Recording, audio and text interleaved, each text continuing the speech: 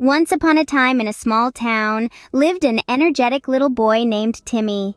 Timmy was a bundle of joy, always brimming with energy, and had a tremendous love for cookies. One sunny afternoon, a tempting jar full of delicious cookies made its way onto the kitchen counter. His mom had explicitly told him, "No cookies before dinner, Timmy." But oh, how those cookies looked scrumptious. They were practically calling his name.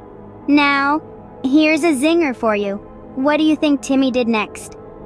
Timmy stared at the cookies for a moment. Oh, how he wanted to take just one. The sweet aroma of chocolate chips was almost too much to resist.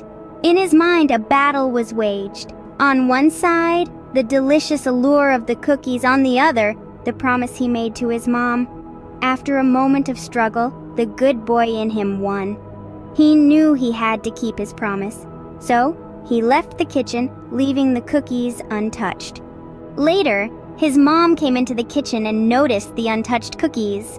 With a quizzical look, she turned to Timmy, asking, "Did you take a cookie, sweetheart?"